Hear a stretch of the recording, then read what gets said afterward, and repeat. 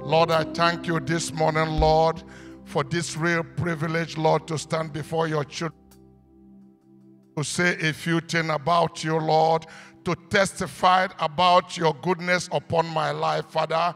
Lord, where would I have been without you? Oh, Father, Lord Jesus, I thank you for your grace, your mercy, to be in the land of the living today and to be in my right mind and senses, to know that without you I can do nothing. Father, I commit this program, this short time I'm going to stand here, Lord. One thing I ask of thee, Father, when this meeting is all over, may somebody speak like one of those disciples on their way to Emmaus. One of them, Father, two of them after your death, thought that this was a tale, Abdul story. We followed this man in vain and we wasted our life. But Lord, they wanted to make up for the lost day and started going back, Lord. But they were discussing about you. The good thing about you is that whenever you are discussed upon, you will appear in the midst of the people. Today we are trying to look and seek the origin of man.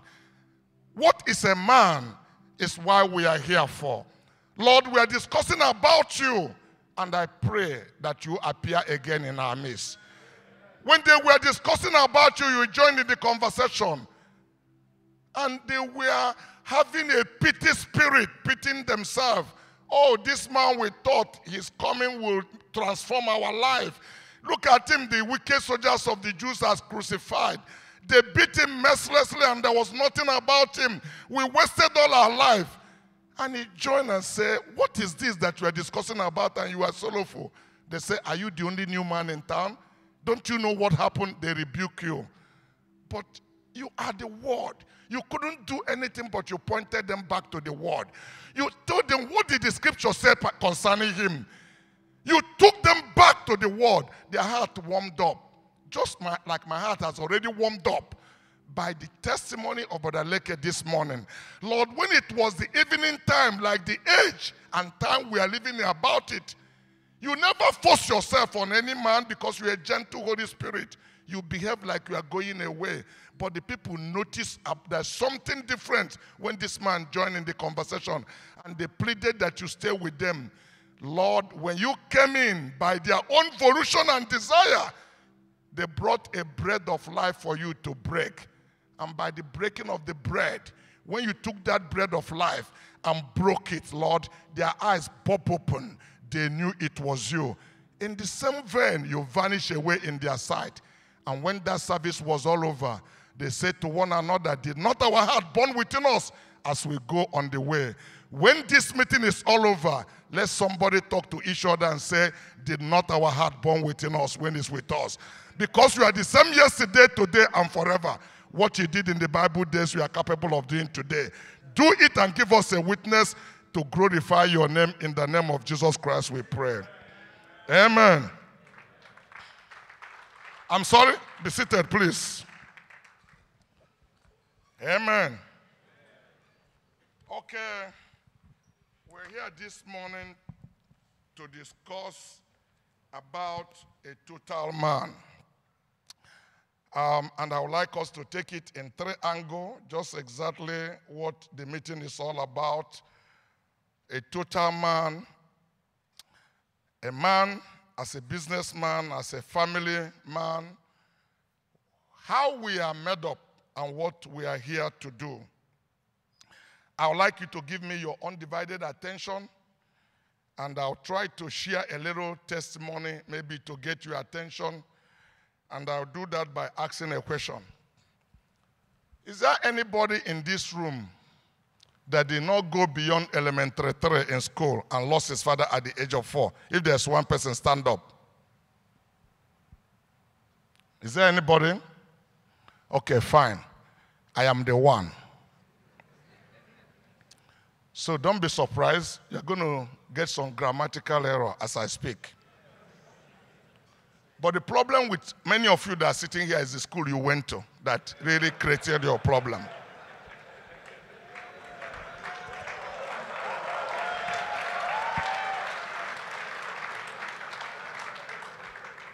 People like me didn't have the opportunity you have to go to school, but everywhere I have been in life is a school. It's about whether you are willing to learn or you are not willing to learn. It's about your mindset, the way you think, and the things that motivate you. So this is one of the schools. People like Leke are people I listen to. I've listened to him one time so many years ago when he was in Daystars and took that subject on economy. And it's people like this I steal their ideas. Many of you read books every day. You take book and read it and read it and read it, and then looking for the next convention, the next miracle, the next book we are going to read, but you don't have wisdom because you never put into practice the things you are learning. Knowledge is important, but will never take you anywhere. You need a wisdom. Wisdom is application to put into action the things that you have learned. So people like me never had the opportunity you have. But as a young man that didn't have any formal education, have no reason, no pedigree to be successful in life, God, for some reason, called me into this body of Christ to be able to let you know that Bible is not a history book, that it is still as fresh as it is when it is written till today. So give me your undivided attention as I take you in a little journey. And I'm going to do it by taking this book that many of you, this is the first book I learned how to read. And I'm telling you honestly truth that the worst subject I had was English. It troubled me when I was 3-4 years ago, when I was 3 years, 5 years. It's still troubling me to today. But the reason why I never really bother is that God wants to use people like me to wake you up from your slumber. My mother never spoke English to me, so she spoke vernacular to me, losing my father at the age of 4. I used to go, when I go to school then, you know, before the master finished setting arithmetic, we call it then, I dropped my book. My brain is sharp to catch it. But the day of dictation is the day I go to school late. Because I don't want anybody to catch me. So, but you major on the things you do not have. But people like me major on the things that goes right in my life. So I forget about the things that do not go right in my life. Because no one single person have it all. In each of every one of us, there's a little of every one of us. That's why the Bible says, every joint supply. Just understand that you are not a biological accident. There's reason why God brought you here on the earth. And if there's another person that would have taken your place, you could not have come. Because there are 1 million germs that fought in your father's when he discharged it to your mother. And you are the one that won, that got life. So you are 1 in a million. You have been winning all your life, but you need to win even here physically. Hallelujah. Amen. I learned the principle of this book. That's why I sang that song. It's my everything. Listen, for some of you who do not know, when you go to a store to buy a product, I don't care whatever the product is, when you buy that product, the first thing they do is that they package the product very well, put the product down on the box of the packet, then put the gadgets to operate it. The final thing you see when you open that product is a little book, and that book is the manual. The manual is what explains to you what you got, what you are going to do out of it, how to operate it. Some of us, Nigeria, that's where we all greeting, is that as soon as we take the product, we throw the packet away, including there is a little slip outside of the manual that is called warranty paper. And then you need to fill that warranty paper and send it back to the manufacturer. That warranty paper is how the manufacturer know you are using the product, and that product connects you back to the manufacturer. The manufacturer put you in his system. When he see you fill that form, he knew his product at you. By reading the manual, you know what demand you are going to be making on the product. But some of us throw the packet away. Sometimes you say, this is 110 volt. You plug it in 240 volt. Boom. The next you say, this thing doesn't work. Because you did not follow instruction of the manual. Who is the manufacturer of human being? What is God's manual? This is the manual for life. This is the school I went. This is the first book I learned how to read. And that's why I can stand here without this Bible. I can take 3 chapters or 4 chapters in this book and read it word to word. Because I was a young man when I came in contact with the person of Jesus Christ at the age of 14 plus. And my mind was open. I used to sleep in a small shop, in bus stop there, 88 Griffith Street, where they dump orange in the front of our shop, without air condition, without fan. But Aleki has talked to you about the power of visualization and imagination. At the age of 15, not 15 actually, because I got settled by 15. I was under 15. 13 years plus, 14 years plus. Because people like me are those kids you say they were abused. The death of my father brought unprecedented discipline upon my life, that by the age of 7, I was already hawking on the street, supporting my mother. Those kind of kids you say they were abused. I used to be one of them. Okay? I became a breadwinner. Don't complain about the things that goes wrong in your life. Adversity is nothing but a refining fire that burns out impurities in your life. Because Job said, when I am tried, I shall come forth like gold, purify it. But the power of imagination is all that matter than every other thing.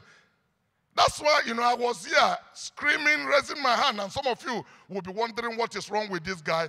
The real truth is that I was 14 years when I passed AG Leventis building, going to Idomo to park to enter bus.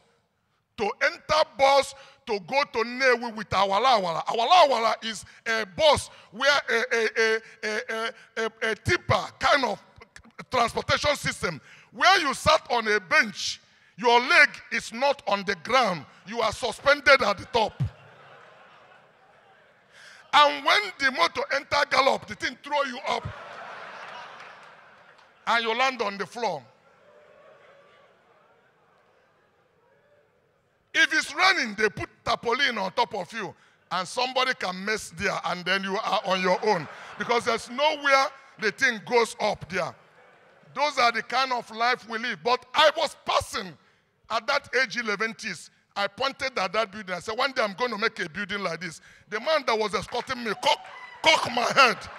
Because he could not imagine a boy that is sleeping in a shop at that age is seeing age 11s building. Hallelujah. The first building I made in Lagos is in Adiolo Deku.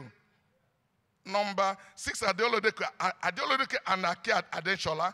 Go and look at that building and compare it with AG 11th building.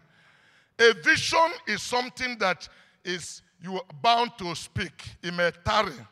But if you hold consistency on your faith, you will live to see the glory of God upon your life. Amen. So let me not take much of your time. We're going to open our Bible. I don't have a very limited time, but I just wanted to say this to get your attention for those of you who are already falling asleep this morning. If there's anybody that is tired or should be tired here now, it's myself. Because I arrived home by 7 o'clock this morning from night vigil. And I am here I was here at least by about 9:30, correct? Yes, okay. So, but the grace of God is sufficient. Let us look at Genesis 1. Because these are the principles I followed in my life that made me who I am and that have transformed me. Genesis 1:26. And God said, let us make man, give me your undivided attention, in our image, after our likeness. Let them them who? Them human. Let them have dominion over the fishes of the sea, over the fowls of the air, and over the cattle, and over the earth, and over every creeping things that creepeth upon the earth. 27. So God created man in his own image. God created man in his own image. You need to know this man God created that is in the image of man. You need to understand who God is to know the man he created. God was a spirit. So God created a spirit being that is like himself. Hallelujah. When he said, let them, some of you think that there were three persons in one God. When he said, let them, that was how he said, let me create a man, this species that God created and called man, according to this Bible, were made up of male and female. Follow me. 27. So God created man in his own image. In the image of God created he him. Male and female created he them. Hallelujah. This spirit that is made in the image of God had the feminine and the masculine spirit within him. Hallelujah. And God said, created he them. 28. And God blessed them. The first thing God did to his children is that he pronounced blessing upon them. And God said, let them be, and God said unto them, be fruitful. This is a command on a potential. I put something in you, bring it out. Be is an active verb. There's something that is loaded in that hard disk, but I want it to come out. Be fruitful, multiply, replenish the earth, subdue it. Take control and take dominion. Subdue it and have dominion over the fishes of the sea and over the fowls of the earth and over every living thing that moveth upon the earth. Hallelujah. That's why all these people, Christians that run up and down looking for church where they are going for delivering service, I cannot understand them. Because many times I ask them, which delivering service did Abraham go? Many times the people tell you, it is the witchcraft your father watched that worships you. Abraham's father and their family are idol worshippers. Once you come into the body of Christ, that old covenant is cut off from you. Hallelujah. Before I became a Christian, nobody was a graduate in my family. But God sent me in that family to change their history. Hallelujah. A new covenant came into that. So, any spirit on the face of this earth without a body is illegal. He has no authority to be here. Man is the greatest being God made, because we are talking about a total man today. Hallelujah. I want you to follow me. Give me your undivided attention. When God created a man, God created a spirit being, and God said, have dominion, take over this earth, rule it for me, be in total authority. That's why there is a fear of a man in every being. It doesn't matter what animal it is, including lion. All you need to do is to understand the principle on which God's word operates. If you understand the principle, people like me didn't go to school like you, and that's why I'm telling you that the school you went to is your greatest problem, because they brainwashed you until you started doubting yourself. You couldn't believe yourself anymore. Hallelujah. But when you know who you are, that you are a spirit being in the first year, after God gave that spirit being a command, but this spirit cannot do a physical thing, and not a physical thing that God demanded about it. God moved into a second stage. Genesis 2:7, we can open it. Genesis 2:7. And God and the Lord formed man out of the dust of the ground and breathed into his nostril the breath of life, and man became a living soul. This is a man now that can carry out the physical instruction that God gave him. But God still kept this man after he gave him instruction and wait for this man to understand the instruction and make him to sleep to bring the woman out of that man. Hallelujah. To show you the nature of God that God had in mind when he said, let us make man in our own image. When you understand this, you understand the mystery of Godhead. Hallelujah. When God started deprecating the same thing he was through the life of a man. So, what is the motivation of God for creating a man? What was the motivation? According to Moses, in the book of Genesis 2:5, let's even take it from verse 4. These are the generation of the heavens and of the earth when they were created in the day the Lord God made the earth and the heavens. And every plant of the field before it was on the earth, and every herb of the field before it grew. For the Lord God had not caused it to rain upon the earth, and there was not a man to till the ground. The motivation of God to create a man is somebody who is going to be a manager. Somebody who is going to manage resources and deploy it. That was why the whole thing God created was full of rock, but there was no seed, no tree, no beauty, because God was lacking a personality, an individual to make that thing beautiful. So the first encounter God had with man was Genesis 2:15. Let us look at it. Genesis 2:15. And the Lord God took the man and put him in the garden of Eden. To do what? To dress it and to keep it. Hallelujah. Amen. Brothers, you are born in a male, but it is your choice to become a man. You have to decide whether you are going to be a man or not.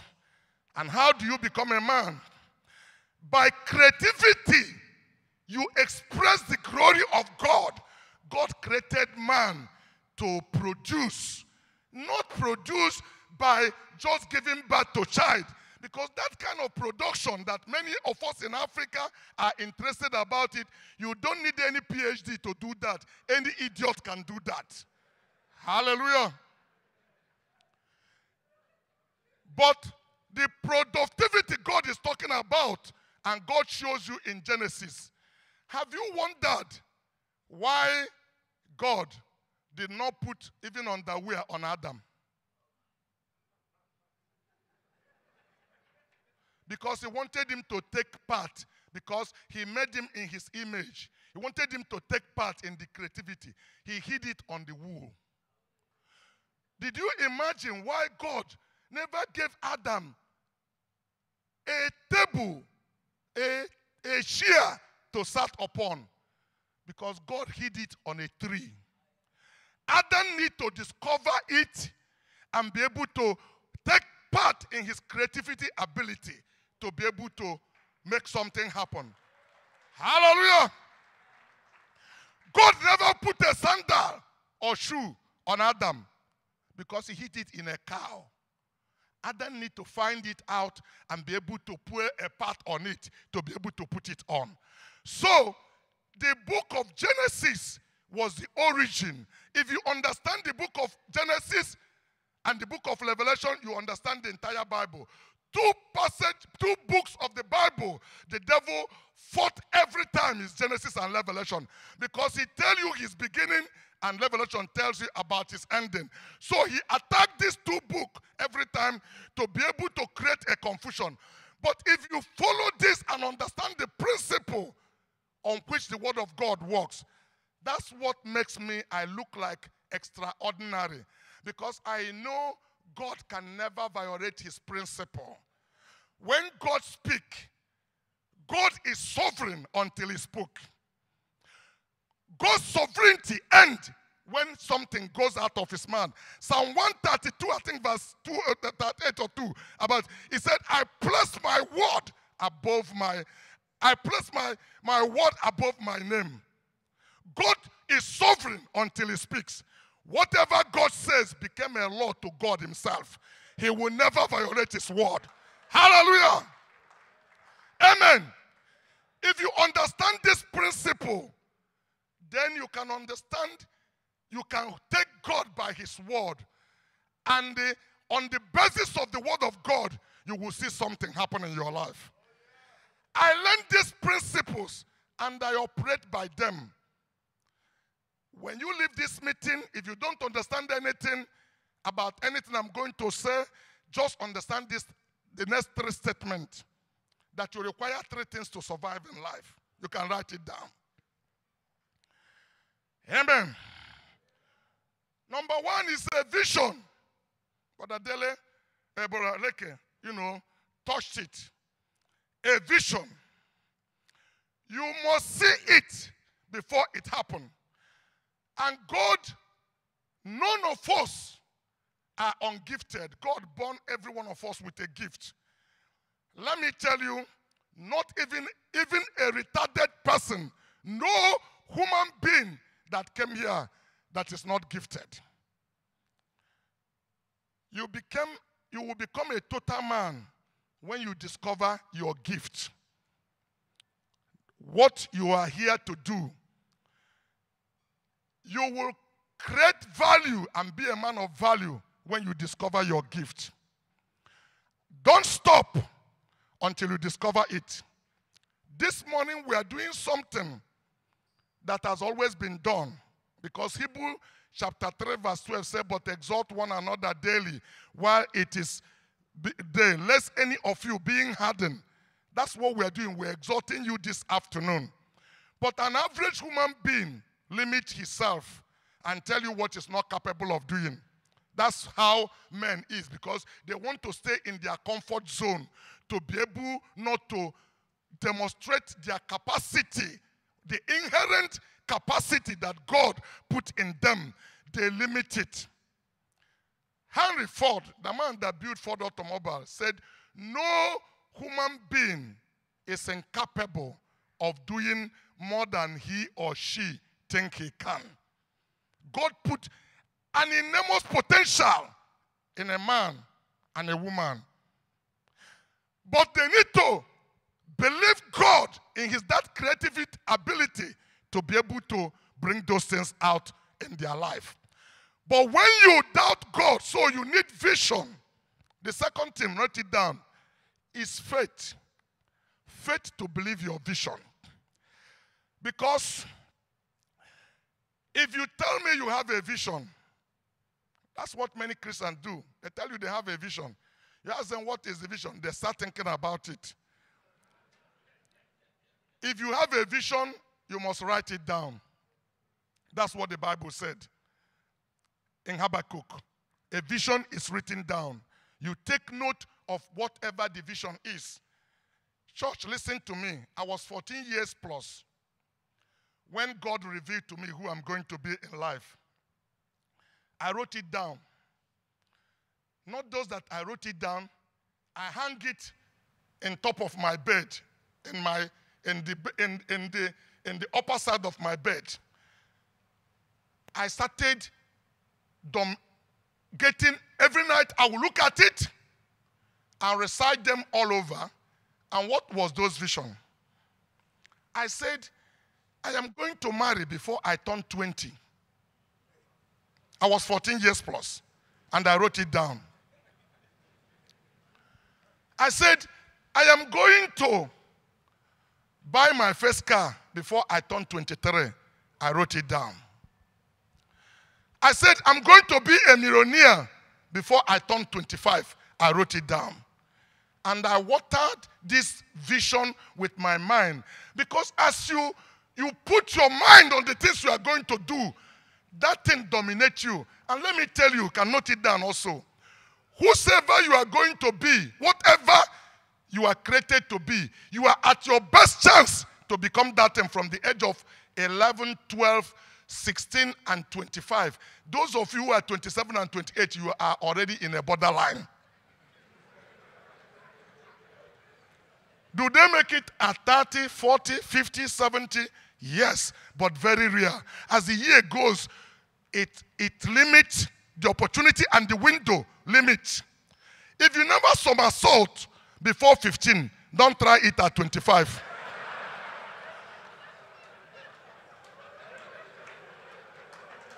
You know what you are going to get? A spinal cord injury. The time to make your mistakes, all mistakes you have to make, is between 12 to 26. Statistics prove this, and I'm telling you, 86% of successful people in the life made it between the age of 12 and 26. So you make yourself when you are young. That's why I'm sympathizing with the generation, the children of this generation, because this thing called internet has taken over your mind. Keep you busy. You are running from one program to the other, and you get nothing. At my age, at your age, those things does not come in equation. And that's how I train myself till today.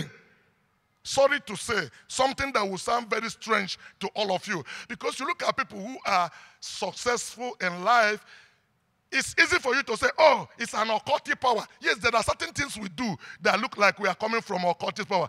And one of them is that I don't have television in my house till today. I don't watch television, whether you call it CNN or whatever thing it is. Because I go to office. I am like a herbalist that are trying to catch a spirit.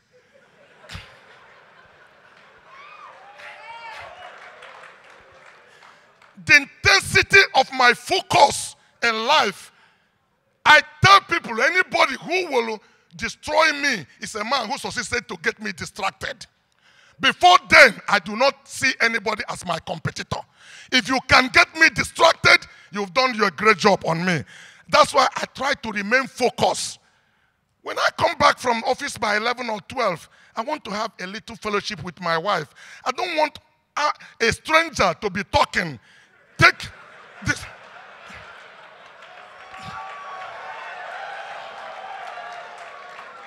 Somebody from nowhere, take all the time, and we are listening to him. When we finish, we go to bed. And the next thing, we box ourselves. We start fighting because we don't have fellowship. I've been married for 41 years. I never pointed my finger at my wife's mouth. I've never had a cause to raise my hand against her. Because I find time in the little group I have to have fellowship with her. And because I cut television out of our home. Hallelujah! A herbalist man, whatever you think it is, let it be to you. But what I am asking myself is, how does this thing contribute to my life? How did he make up in the vision that I have for myself? Anything that does not corroborate that vision, that's why vision is important. Listen to me very carefully. When you have a vision, you are close to a madman. And if the people do not say you are crazy, that vision do not come from God. Hallelujah. How do we know? Isaiah got up one day and said, thus says the Lord, a virgin will conceive. The people say, don't I tell you? Is this still normal? He didn't say a woman will conceive. He said a virgin. How does a virgin conceive? You have to break her virginity first before. So they have always believed Isaiah, but that language, a virgin will conceive. they pulled out on him and said, forget it. The man has ate some hot pepper this night. But did the virgin conceive? 720 years after. It may not happen exactly that day. To the fact, to my dream, I was to turn 20 on December 24, 1978. I wedded my wife on September 23rd, 1978. Under 20 years. My senior brother has not married. It's not a classroom work. We are not in the game of whatever he do before because we didn't come to this world the same day. So I am on my own program, what I have believed God for my life. I was 22 years old when I saw a Passat car with 3,200 kilometers from Mandelas. I bought it. It has a front bumper. I fix it up and I own a car before I turn 23. The vision is on progress. Hallelujah. After I wedded my wife, talk about wedding my wife. No penny in my pocket. I was in a church. A service was going on. My pocket was empty, but my faith was full. Because you can never challenge faith. But I'd like to talk about it this morning. I saw this sister by the other corner, singing like angel. When she raised her hands up to sing and she smiled, her eyes glittered. It's like it shocked you like electric. Many wealthy brothers were all on the queue. Some are blood, some are red. I raised my hand, I said, Lord, I claim her in the name of Jesus Christ.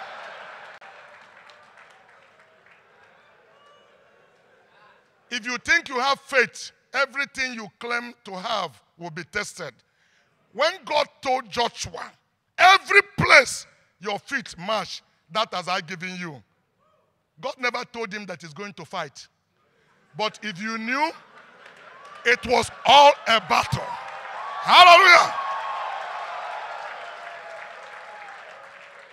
That's where many of you make mistake. Because you say, oh, God said it, and I'm going to pick it. And if you see one try, I say, no. Do you know, I took a gunshot to get that lady. His uncle was a doctor. His senior brother was a doctor. And look at this boy who cannot put his tenses together. If my grammar is hitting each other, my ears and words today, you can imagine what it is 40-something years ago.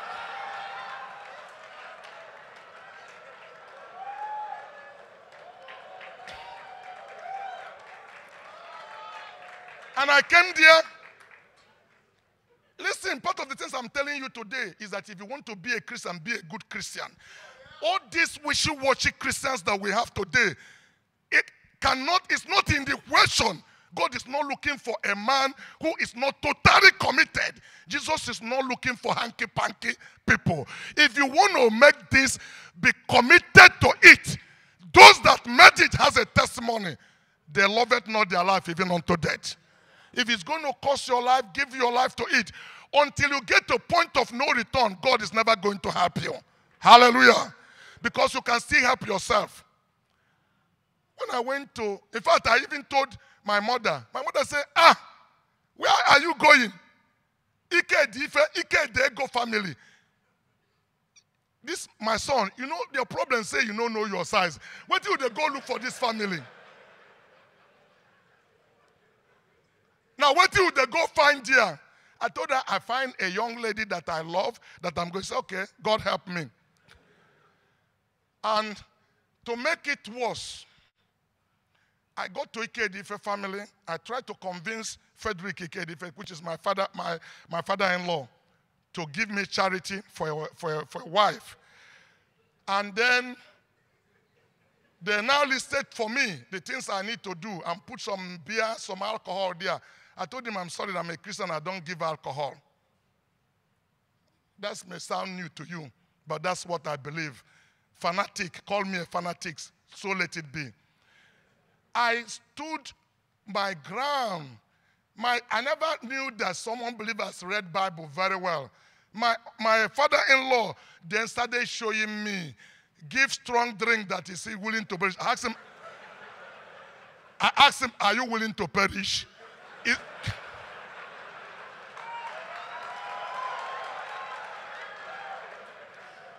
He said, give me the drink first of all. The Bible says Jesus Christ made the water turn into wine. I said he made the mineral water. I said no. That the people drank it and they were feel good. I said, okay, fine. Just at the time I asked him, I said, is this drink more important than yours? After I succeeded to convince him, his junior brother, Dr. Doze Ikedife, felt this boy head is not correct. Until I decided to get the wedding time and I went to send the invitation. And I knocked at the door. He said, who is it? I said, Cosmas. He said, Cos what? I said, Cosmas. He said, if I open the door, you disappear. I said, uncle, you know, this thing happened only once in people's life. You just need to come and honor this occasion. That's why I sent you. I didn't even have a car that time because I was under 20. I borrowed a friend pickup, 404 pickup to go there. And the man said, I told you to disappear because you won't like what you see. I was still making argument. He brought a gun. Actually, he shot me. I fell when I was running. I left the pickup that I came with and ended the rest in my father-in-law's house. He followed me. He shot 3 times. The whole villagers ran out. He came and told my father-in-law, he said, Frederick, you build this home, this family, you want to scatter it, I don't have problem. You can give him your daughter free of charge, whatever you want to do. But listen to me today, this boy have to use his head to carry Nkwenu and Nkungwa. You know Igbo people, when these are very traditional. And bring it into this house. Otherwise, if you ever come to my house, I'll kill him. Have I been proud of my wife? Charity got up and said, Uncle, the blood of Ikedife also flows in my vein. Why are you embarrassing my boyfriend? Did anybody choose to you who your wife is? Why must you choose for me who I'm going to marry? You think I'm making mistake following this boy? You call him a rascal, whatever. Please let me perish with it. Don't ever do this again. It was a confusion in their family. But the grace of God, you know, shook that family. My father-in-law had 5 wives. My mother-in-law was the 2nd wife, and my wife was the 5th among all the children. Today, 80% of them are Christians. Hallelujah. My father-in-law came for my wedding and said, I've never given any of my daughter to marriage. I do send people. But because of the controversy that follows this one, I have to come myself. I got that girl and had it with the greatest honor. And she need to be here. If she's here today, you would have seen her. Because the beauty of a woman is not at 16, but at 60.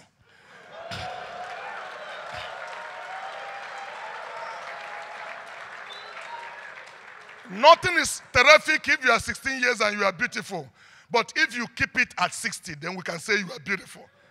She's 61 now. And people say, why? She's senior me with 1 year. But I love her.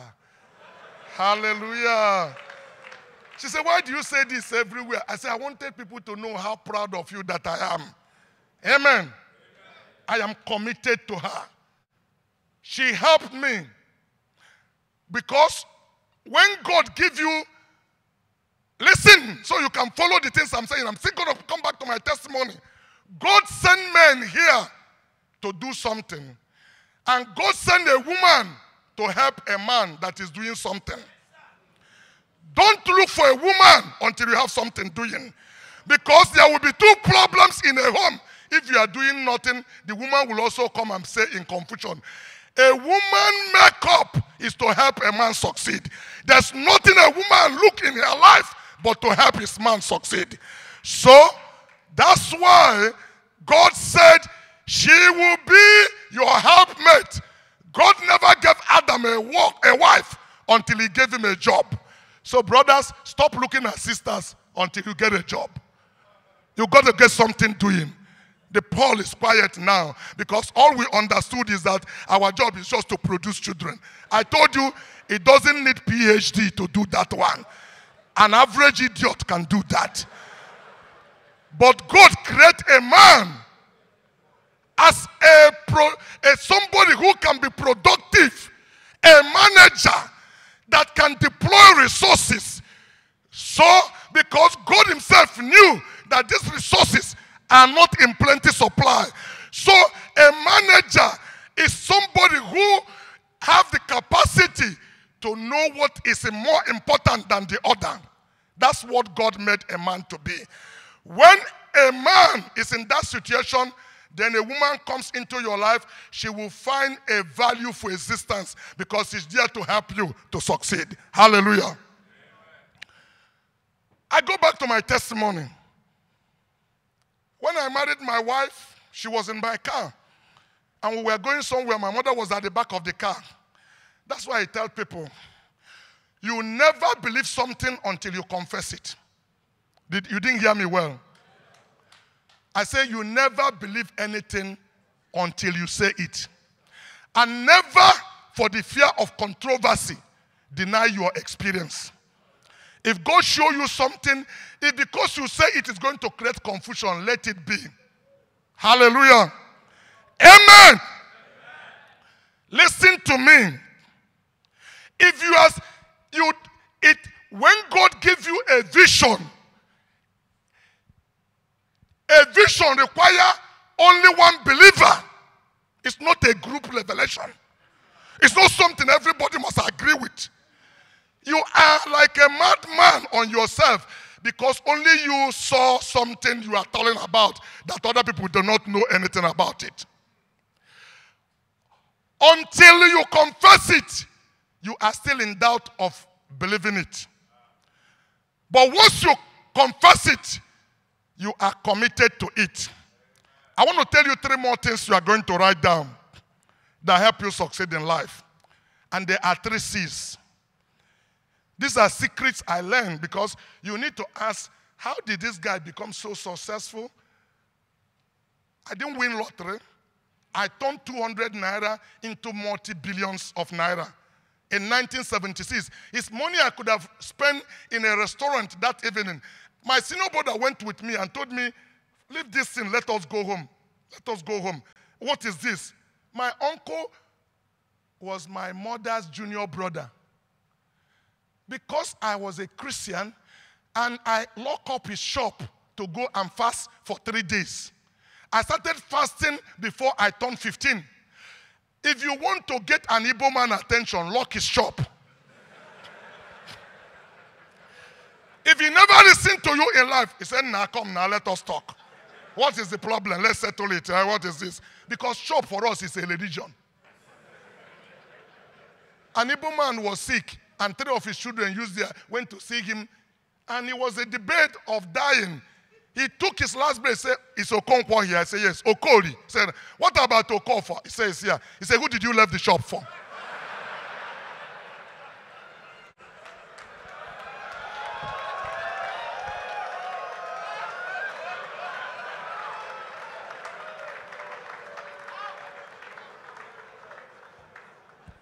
My debt is immaterial, not to close, but you can't close shop. So I committed a taboo. I've locked my boss shop for 3 days and we were having a camping meeting where we were fasting. Before 15, and he came back and said, no, you've now become a fanatic and I'm going to help you so that you can really go on in this fanaticism the way you like. And called me that evening and counted 200 naira and my senior brother said, let's go home. I turned back to him and said, do you have anyone to give me when we get home? That's part of the things I'm telling you because you neglect things and trivialize things. Bible says, Job says, your beginning will be humble, but your end will be glorious. Start humble. Don't think about big things. Many people trying to go into business say, oh, I know what you do if you just give me 10 billion naira, if you give me 100 million. No, it doesn't work like that. The idea you have play over 50% equation on your ability to succeed. If you want me to tell you by experience, I will tell you money doesn't play more than 20% on it. Because at the end of the day, when you have too big capital without knowledge, you know what you do? You will lose the capital. And in the business terminology, we will say you learn in a hard way. Because your school fees become more expensive than the people that went to school.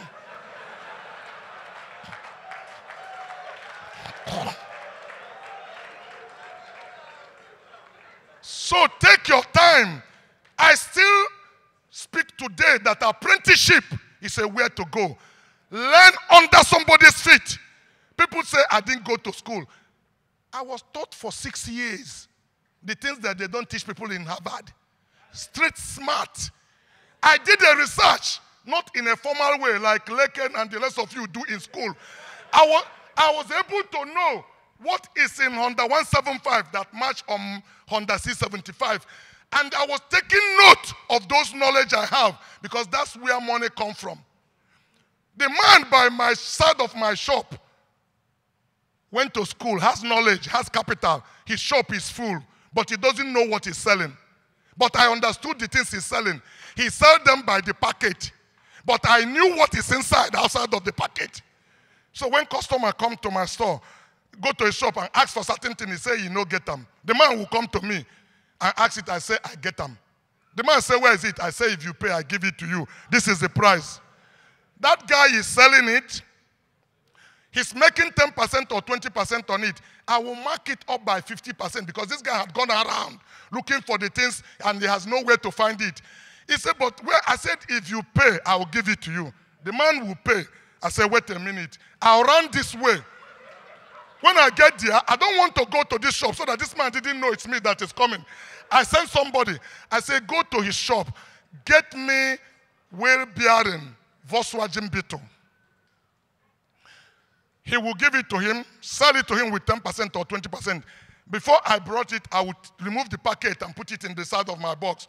I won't put it in the packet, and I will bring the actual goods I give the man.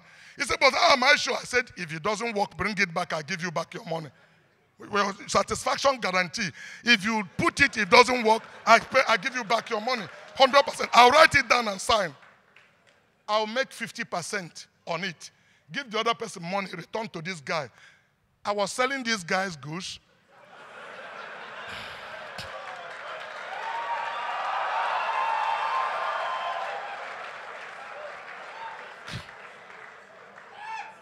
He didn't know what he has. My shop was start getting, as I now get capital, mechanics and dynamics start coming together. Because the idea you have is the mechanics of your business. The capital that you put on it is the dynamics of it. And mechanics without dynamics is no good. You need to get both of them to work together. So, when I started earning small money, I even cut off that 10 or 20% he's getting because I now go to where he's buying because they require capital to buy, and I started storing my shop. It wasn't long, his shop started going down.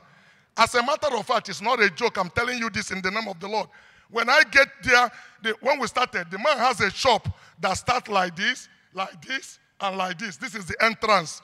And I was giving 1/4 of the shop, something like this, to put my goods.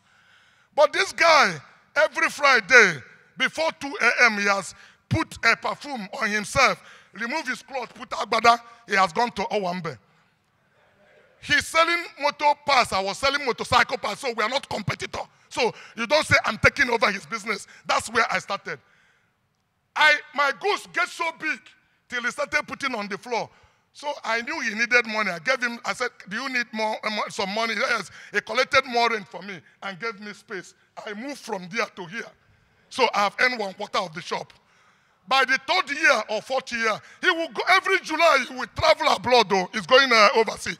I never had passport. I don't know what abroad is. But by the 3rd year or 4th year, he gave me the remaining one. I took over from here to here now, become our goods. His own is still staying there.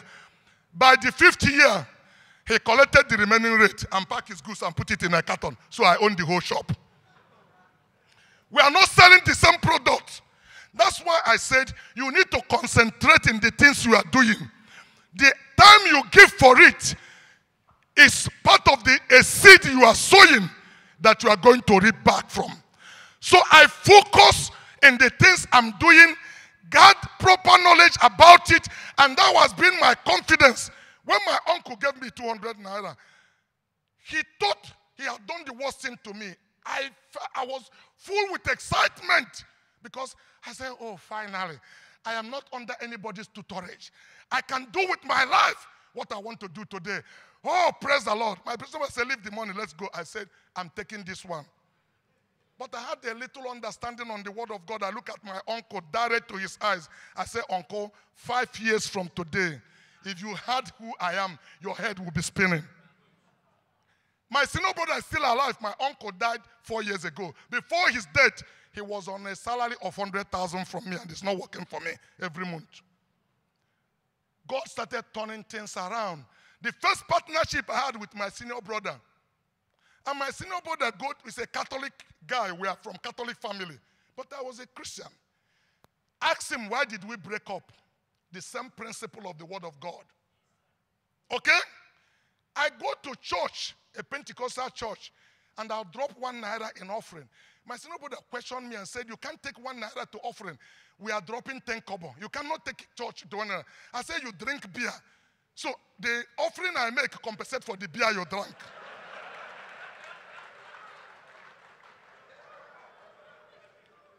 He said he's not ready for this agreement with me. Let us separate. I say salvation of Israel is not in anybody's hand. I agree. Let us separate. God's word called for total separation from every unbelief. Not until Abraham left Lot, he didn't know the ground where he is filled with gold.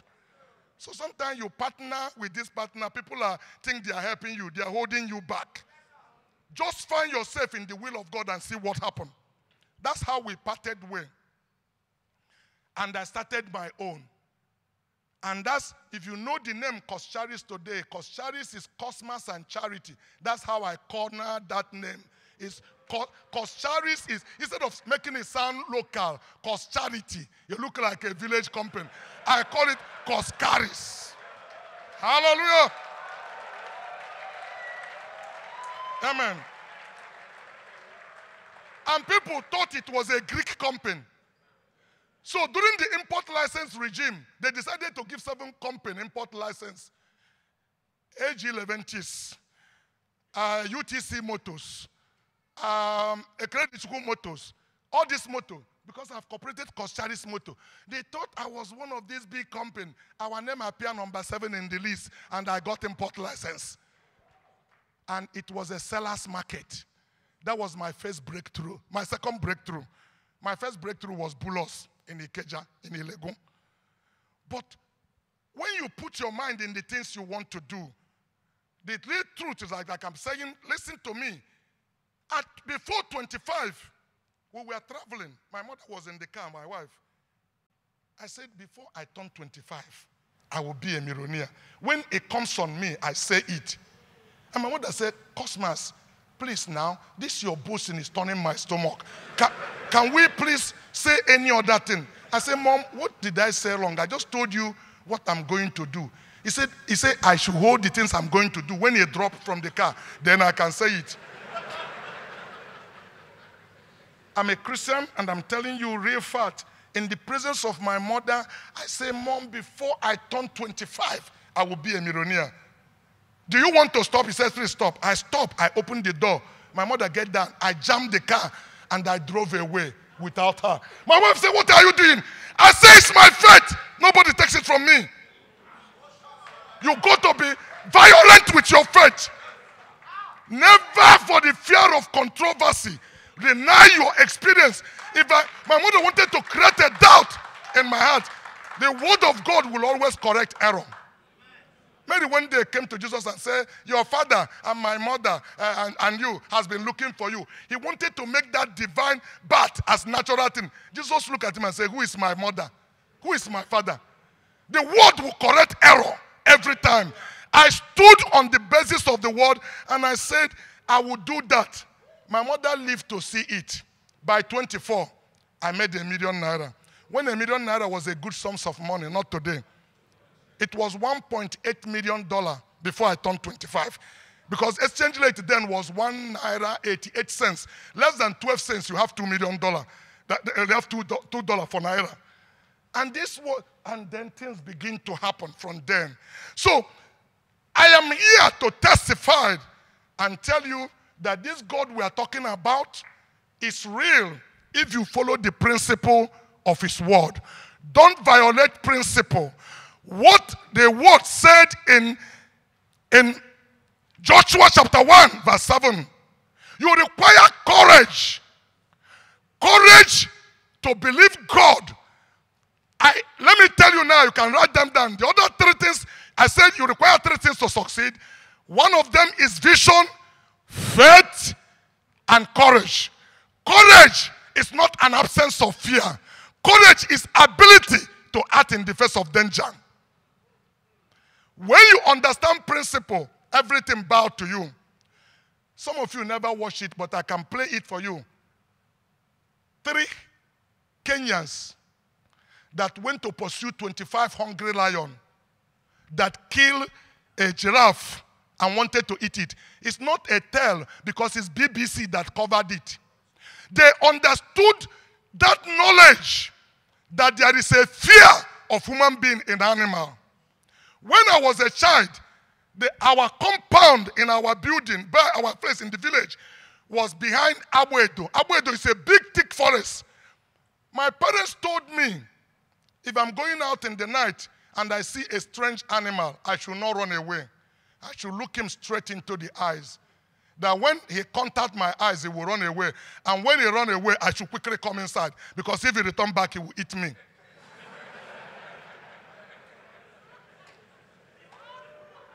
These 3 Kenyans convinced BBC to vision this. That this is, BBC said, no, we're afraid. You are endangering your life. He said, don't worry, these are things we have done all our life. And 25 hungry lions had killed a giraffe they were eating. And they moved in one accord with absolute confidence, not moving. The people were putting heart in their hand, staying one day with a long camera visioning them. Coming. The lion got their attention. They stopped eating. They look at him. They were coming. They didn't. By the time they are getting like some few meters, the first lion ran away. The second one ran away. They took their knife and cut the leg and put it in their bag and move and say, we brought these lions. We brought them. And they carried the meat away. The lion came back and looked at them as they were going. They pulled the remaining meat. Maybe so that they don't come back and take the remaining one. They say, we brought this lion. Brought. But they understand the principle. Principles are law. Law are built in the creation when the thing is being made. You need to know who God make you to be. Then you will not fear anything. One day, God, average human being, got afraid when you introduce him to himself. A man called Moses, who thought he was courageous, he had killed one Egyptian and ran away. And from running away, he ended up being a shepherd. But his maker, the manufacturer, knew what he put on him. And one day the manufacturer appeared to introduce him to himself and say, you are a priest. You are a general. You are a general of 2 million people. You are an author of 5 books. People are going to read your script and make great things about it. Moses said, who are you talking about? Me? I'm a stammerer, I cannot talk. The manufacturer said, but that is who you are. One day, he met another man called Gideon and said, you are a mighty army. You are a mighty... Gideon said, me, we are Yoruba people, we are cowards, we don't do anything.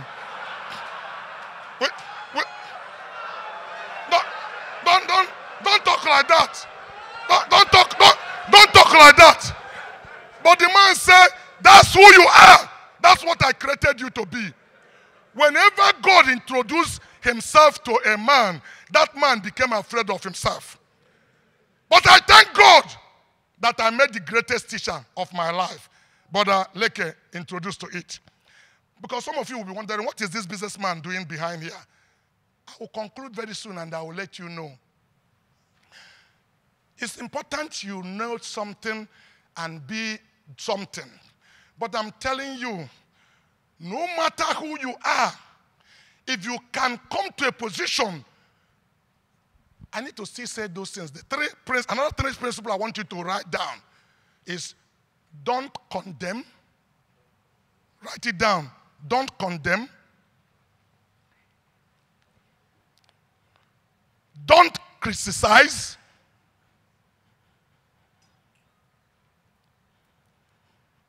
They all see. Don't condemn. Don't criticize. And don't, give me 1 minute. There's one more.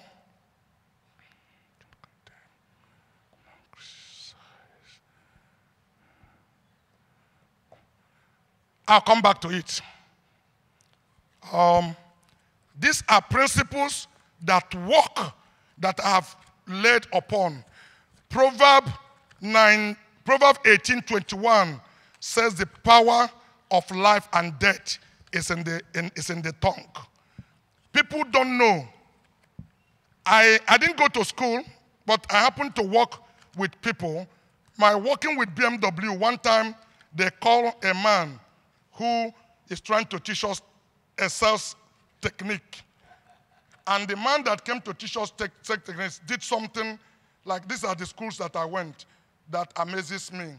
He will ask, he said he wants to do a test on us so that we can know the power of our words. He will ask you to say a disaster, and you will say a disaster.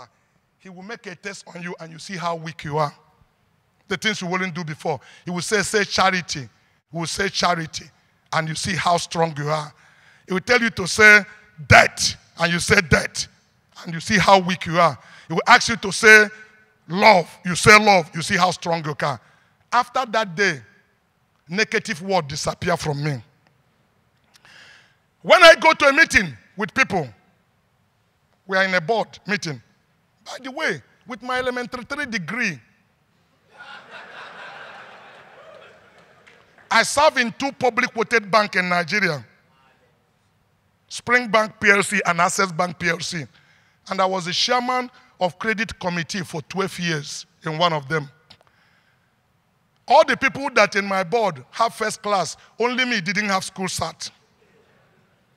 But I brought something in the board that none of them have. The things they don't teach them in Harvard. Street smart. I can smell credit. Any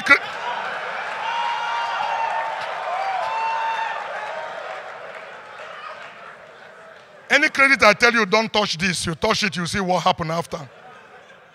It's a gift. It's not something you work for, but something that is in you. But when you start deploying yourself, those things come into manifestation. Okay? They've said it. I was the chairman of Nigeria Table Tennis Federation for 16 years, and I attended 5 Olympics with table tennis. I led the Nigerian team to become African champion, Commonwealth single champion, and Commonwealth team champion. We won Britain on their own ground in Manchester in that 2008 or so. We went to Australia and we won the team event. I led Shegu Toriola. So I made my mark. I was actually moving them into Olympic to get them to the point, but and I just simply motivate them and tell them what they are capable of doing. When they believe in themselves, you see that something like adrenaline will drop into them, that the strength they never believe about will give them the victory. And it looks like a magic. And that's what I'm telling you here today. Don't ever underrate yourself. Believe. Nobody will believe in you until you believe in yourself. Your belief on who you are must be greater than your fear to fail for you to succeed. There are different things between ambition and vision. Ambition is about yourself and your family alone. I went to the United States the first time in my life was 1982. And the people said, when I was trying to go back, they said, why do you want to go back to Nigeria? That place is useless, nothing is there. By this time, I don't know how much I had. I won't say I've really arrived. But I had a different mindset because I felt this is my poor old mother that has done all of this. In fact, it's 1980, not 1981. Before 1980 was my first trip to USA. They convinced me everything to stay. I said, what do you guys have here? Let me ask you. Orange juice and bottle of milk in your refrigerator. And light 24 hours. By the end of the month, if you don't pay bill of this house you are saying you own, you're on the street. I'm going back to Nigeria because I want to create something to be able to touch the life of other people. Vision is about inclusiveness. It's not about you. That's how you judge whether your vision is from God. If your vision is about who you are going to be and all the things you are going to get, then God has not called you. That vision is not from God. And I will support it with scripture. When Joseph saw himself as a prime minister in Egypt, this list of the children, he confessed it, and his family, his brothers get offended. Why are you talking like this? After they scold him, they went to report to their daddy, thinking that reporting to their daddy will make Joseph to back up. And the daddy called, Joseph, come here, come. What is this that I'm hearing about you? The vision even increased. Joseph said, I saw the moon and the sky, and they made the ovation. You must say, what? Did I hear you well? You mean myself and your mother is also going to bow down before you? He said, Mom and Dad, I saw myself sustaining this family. I will provide for every one of you. That is the power of vision. If you say it, confess it. But time will prove whether that vision you have is correct. The way you move from the time you say you have that vision will show me whether the vision you have is correct. Because you can move with people who will derail you from that vision. But if it's a real vision, you begin to choose your friend from the day you have that vision. You begin to check. You don't have crisis when you get to bookshop to look for the book to buy. You know that everything you are looking for is something that is going to corroborate with that vision to make that vision come to pass. Joseph spoke his vision and stayed on it and carried that vision on, and it created a confusion, hatred. If you are not hated, if they do not say you are crazy, God has not spoken to you. The Bible said they hated Jesus without a cause. What was the problem? Jesus knew what he came here to do. He is the greatest businessman that ever exists. So business people, don't lose hope. There is a man who came here to show us how to do business. He had a product the world is looking for that many people do not know anything about it. He's selling eternal life. That is his product. And he wanted to market it to anybody who wants to buy it. And he started looking for people to join his company. And he took 12 crude raw materials, not refined at all. People who know how to get the gut out of a fish and brought them together and start refining them. He bought their crudeness and whatever. He chose some professionals. So professionals don't lose hope. There's Matthew, the accountant, was there. And Luke, the physician, was also among them. Because many of you think when you become a Christian, you become useless. Somebody has told you a lie. Until you find the purpose why you are born, you are still wondering whether you are a man or you are a female.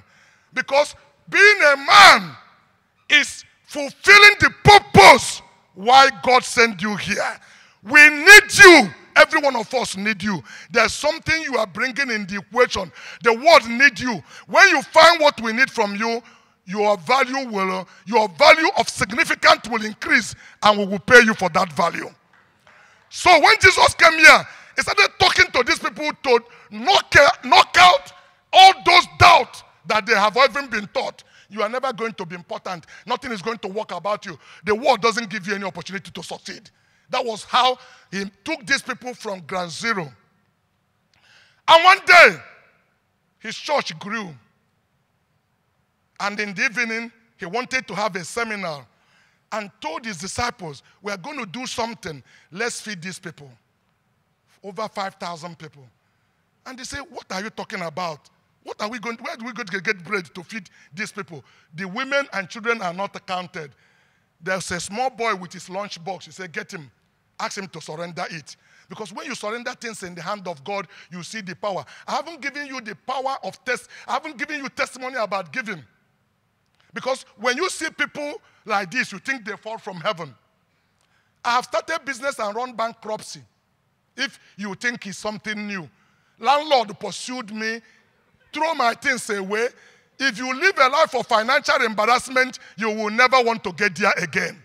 And I've been there. And the man is still around, Justice Ubezonu, who came one day and I hid myself behind the counter. He told my boy, you say your boss no there. Okay, come out, let me lock the door. When the door met Pakasin, I said, oh, guy, there here.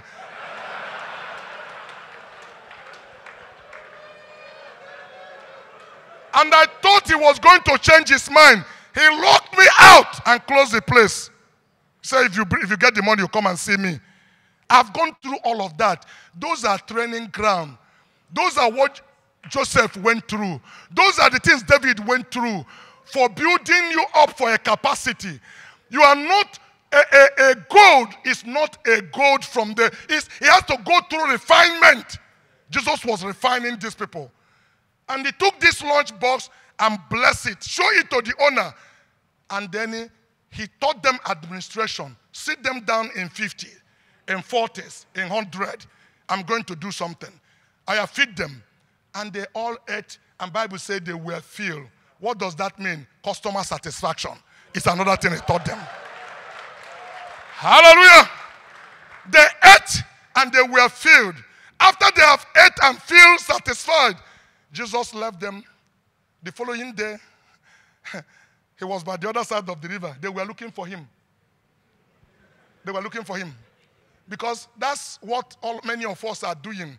We are not ready to follow principle. We are looking for miracle baby, miracle wealth, miracle prosperity, miracle everything, and we violate principle.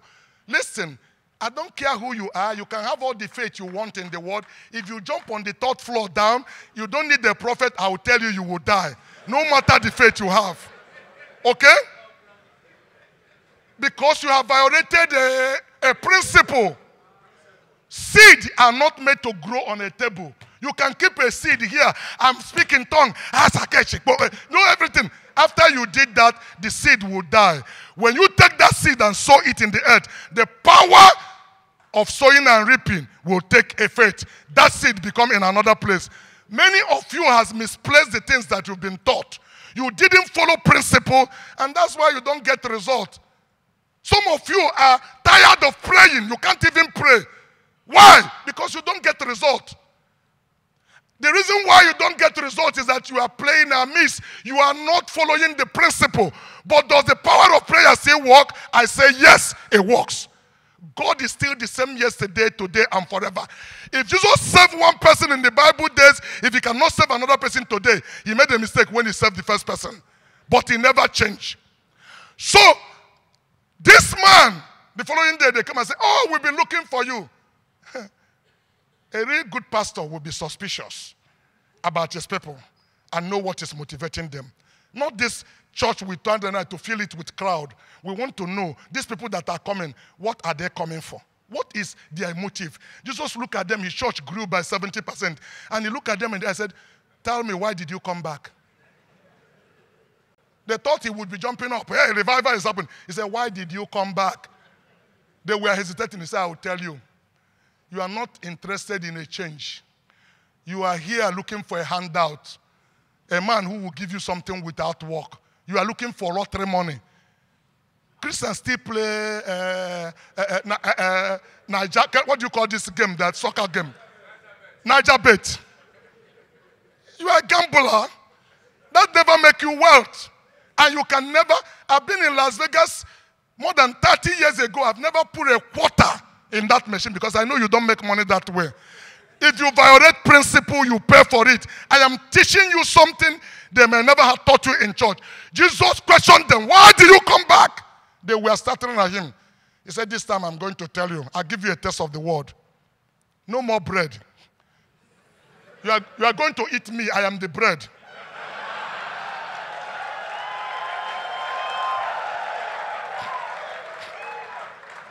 You are looking for some drink? I am the drink. When you drink me, you will never thirst again. The people say, oh my God, this man is demanding too much. He wants us to completely depend upon him. What is he talking about? Bible recorded St. John 6, he said they went back and they never walked with him anymore. He turned to the 12 and said, are you still here? In other words, are you like the other people?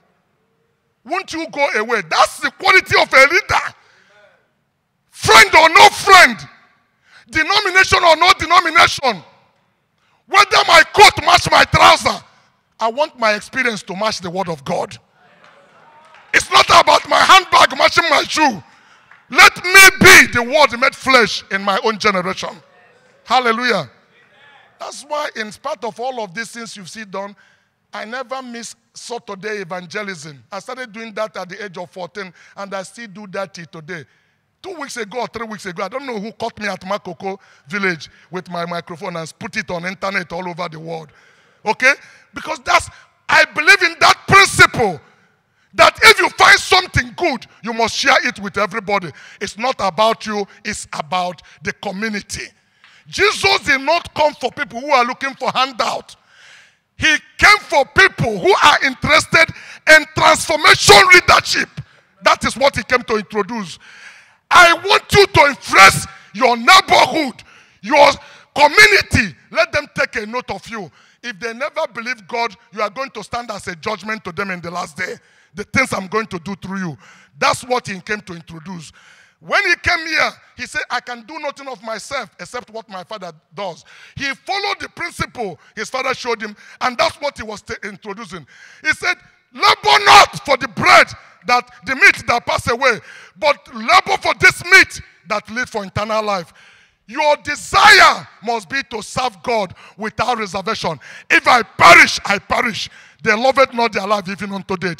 In this principle, God can come on the scene and see your heart, that he can trust you with resources. He can trust you with wealth. I am not a rich man that became a Christian. I am a Christian that became a rich man. And there are two different things between them. Because a rich man that become a Christian condescend to the people, look down on them, talk to them like they are useless. Only him is important. As if it is the thing they taught him in Harvard that make the difference in you. It's not who you are, but what God can make out of your life. Hallelujah! So, I follow these principles, and I know that it works. If you understand it and place your life in it, by December, I'm not saying 5 years today, people will notice some significance about you. You need to understand that there is dignity in labor. What God created a man to do is to add value in the things that he has done. God wants you to be a manager. By the things you do, and please don't confuse your job with your work. Because that's where many of you make mistake. When a man loses his job, he lost his head. But your job is not what you are created here to be. Your job is what you are paid for. But you are called here to work. Your work is what you are born to do. Your job is what people pay you for the things you do. And that's why somebody can sack you from your job, but nobody can sack you from being. Hallelujah! I say something very important. Nobody can sack you from being. What do you do with your spare time in the evening when you come back from your job? That's when you start deploying yourself. A total man is a man who deployed himself, who find out the gift why he came here. Keep that job until your gift come. But your gift is in you. Stop looking for where to search it. The thing you are looking for is within you, not outside of you. When you discover it, the people that know you will never know you again. This is the mystery behind the man they call Cosmas Maduka. I found this out very early in my life, and I believe it with all my heart, and I followed it as a law of God. You are called here to walk. Walk is, God said to the man, dress this garden, keep it for me. Walk is your main purpose of birth. not job. Job is what they paid you for. So, if you go to job, they can sack you. My time is up. They can sack you from that job, but nobody can sack you from being. If you stay with the word of God and deploying yourself is finding out the things you were called here to do. Let me round up here. I round it up on a vision. Listen, you can go to work and they will send you back on that job. You need to have the right attitude. I found out the remaining thing I'm talking about. Don't criticize, don't complain, and don't condemn. It's a law. Don't condemn, don't complain, don't criticize. This is a principle. The children of Israel, nobody saw more miracle than them. Miracle never change anybody. Miracle is to get your attention to hear the word of God. That's what it's sent for.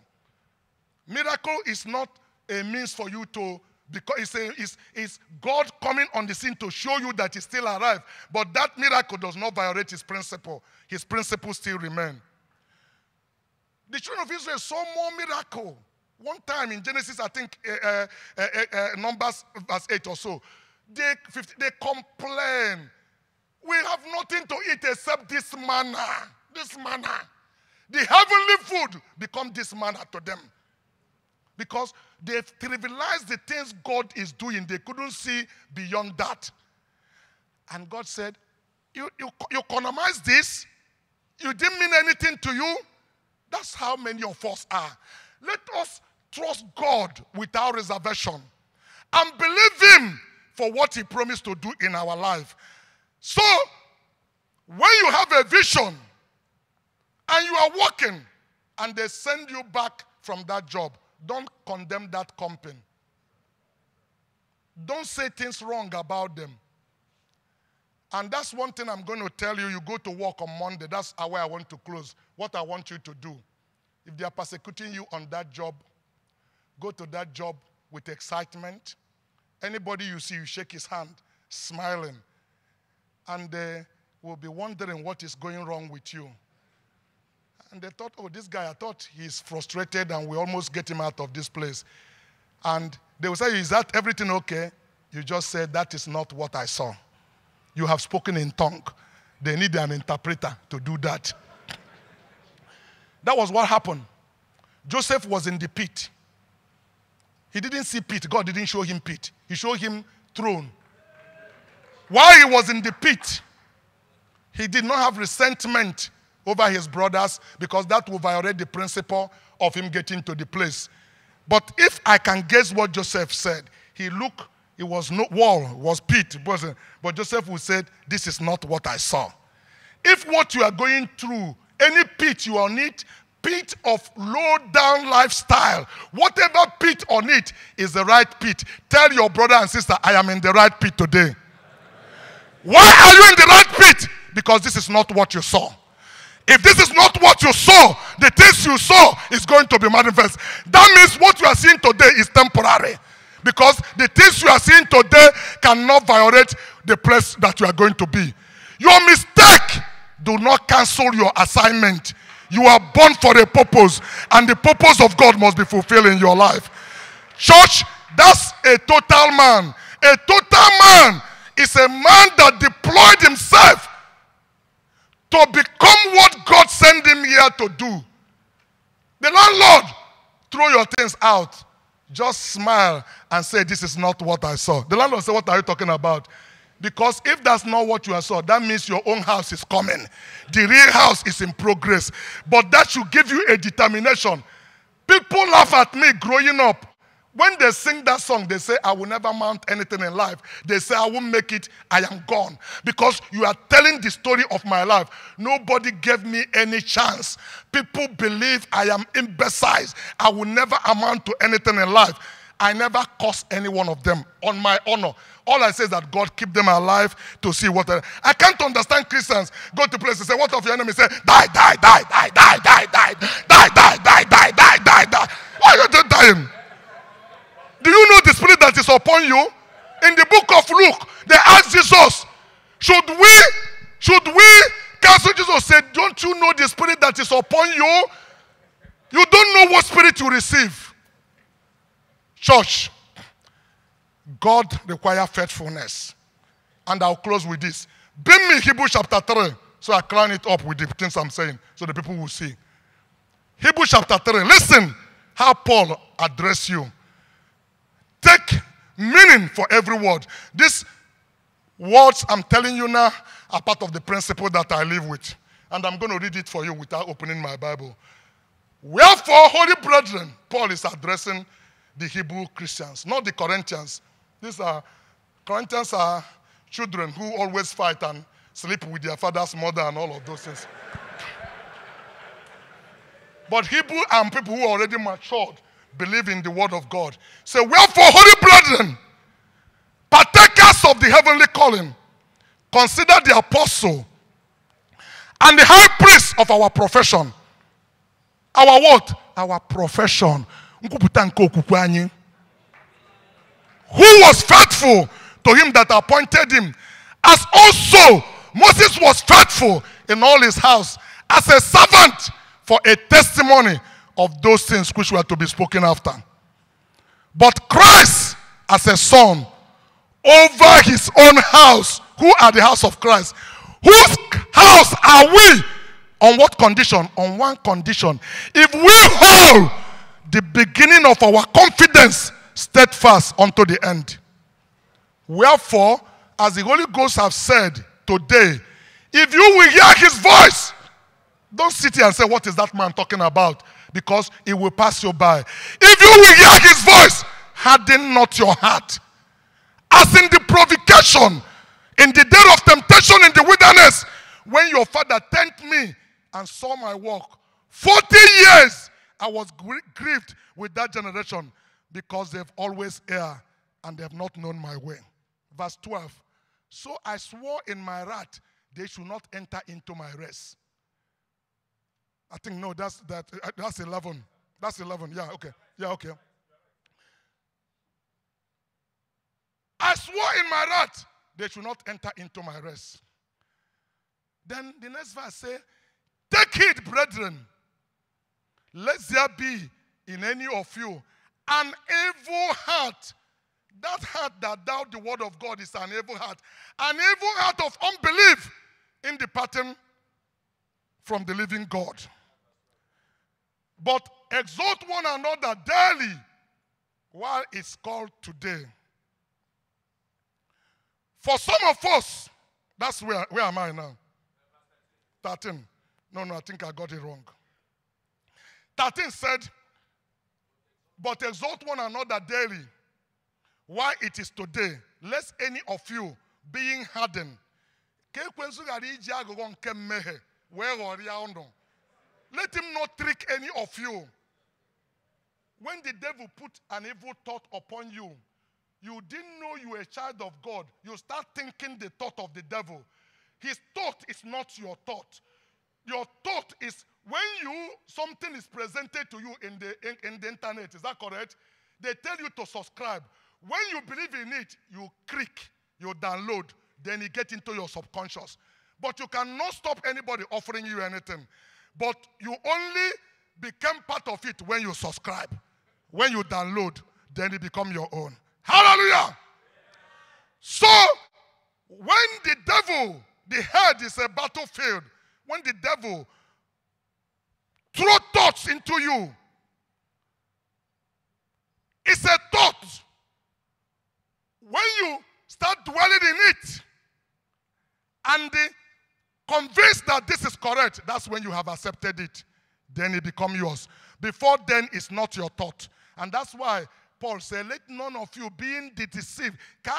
This cunning of sin, the devil, make you feel you are no good and this, and you are battling with it in your mind. Then you are not yet aware who you are. Romans 5:28,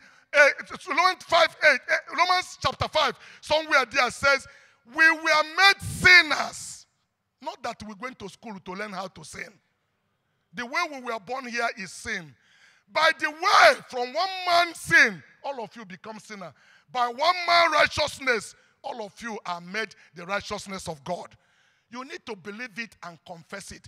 Open your mouth now and say, I am the righteousness of God. Say it with confidence. No, other one. Don't support Satan in the things he's trying to say. Lest any of you being hardened through the deceitfulness of sin. For some, when they have had, did provoked. That's the truth. No, I think, what is verse 14? 14 says what? For we are made partakers of Christ. That's correct. That's where I'm missing it. For we are made partakers of Christ. For emphasis, that's the second time he's saying it. For we are made partakers of Christ. If we hold the beginning of our confidence, you don't need to doubt yourself. You got to believe what has been taught to you. Sit in a one church. Let the pastor water you with the word of God. Don't be jumping one place to the other without foundation. Because you cannot grow. A seed that is being uprooted can never have root to go into the ground. Grow up in that place where the man of God will have confidence in you over what he has taught you. Hallelujah. 15 said, well, as the Holy Ghost says, if you hear his voice, harden not your heart. For some, 16, when they have heard, did provoked. How be it? Was it not with them that came out of Egypt?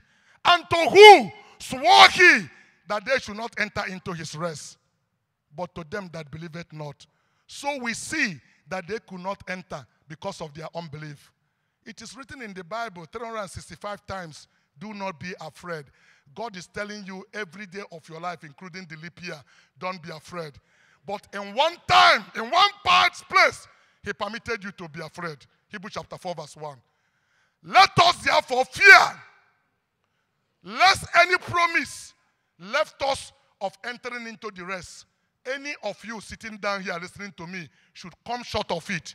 For unto us was the gospel preached, as well as unto them. But the word preached did not profit them, because they did not act with faith. They did not add wisdom for application. If you don't mind, permit me to do this. If you heard me today, if any of you are still in doubt of himself, and you have never given your life to Christ, you've never come into that personal experience of the resurrected power of Jesus Christ, not depending on your father's experience or your mother's experience. You got to know him by yourself. Can you raise your hand? I want to pray for you that the same God that made this transformation in my life will touch you. If there's anybody like that, please raise up your hand. I'd like to pray for you. God bless you. Any other person? I'm not persuading you, but just trust me. If you give me any benefit of doubt, you will know that this thing I'm telling you is not about intellectualism. It's about experience. God who came on the scene in this age. For example, raise somebody up to be able to show something. Raise your hand up, bodily. Can you stand up? Stand up wherever you are. Let's pray. The rest of you, can you bow your head down? In Jesus' name. Our dear Heavenly Father, we thank you this afternoon. Lord, I didn't touch my note. I left it completely. I had some thought what I want to say while I come here, but you took it in another dimension after hearing your servant Leke, Lord. And I went this way because there is a reason. Lord, you said there's a joy in heaven over one soul. It doesn't need to be 1 million people.